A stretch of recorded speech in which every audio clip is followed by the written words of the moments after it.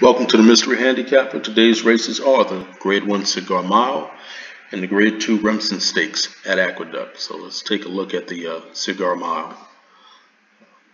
My winner for this race is Performer. Performer has won his last 5 races, and he won his last race off a very long layoff.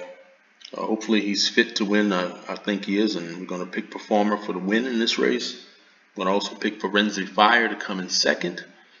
And the horse I'm looking at to come in third, I'm going to pull this one up. This is True Timber. So True Timber likes the Cigar Mile. Back in 2018, he finished second at 31-1.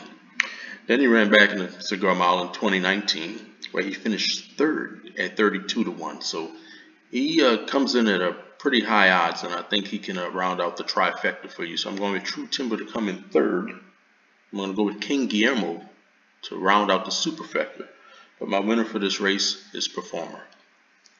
Next race we're looking at is going to be the Grade 2 Remsen Stakes for 2-year-olds, 1 mile and an eighth. I like 10 for 10 in this one. I think Jose Ortiz is going to go to the lead and set extremely slow fractions and just pretty much cruise on a lead. And I think 10 for 10 is going to turn the tables on Picking Time. So I got 10 for 10 to win this one, with Picking Time to come in second.